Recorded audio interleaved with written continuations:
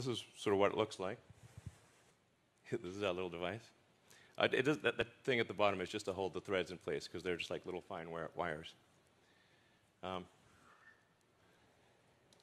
mean, frankly, to sort of simplify this, what we're, I mean, it's more complicated than this, but it's, in a lot of ways, it's kind of like a Fitbit in your skull with tiny wires.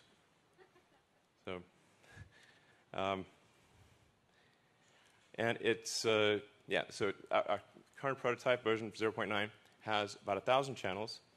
So that's about 100 times better than the next best consumer device that's available.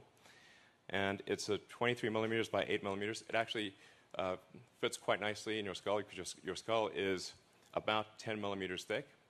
So it fits, it goes flush with your skull, it's invisible, and all you can see afterwards is that there's a tiny scar. And if it's under your hair, you can't see it at all. In fact, I could have a Neuralink right now, and you wouldn't know. Maybe I do.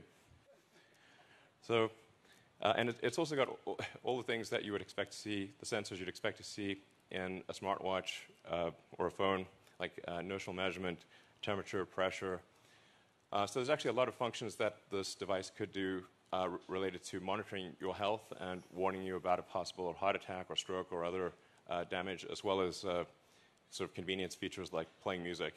You could do a lot. It's sort of like if your phone went at your brain or something. Yeah, maybe that's not a great analogy. Anyway, so it's also inductively charged. So it's charged in the same way that you charge a smartwatch or a phone. And so you can use it all day, charge it at night, and have full functionality. So you would really, it would be completely seamless. And yeah, no wires.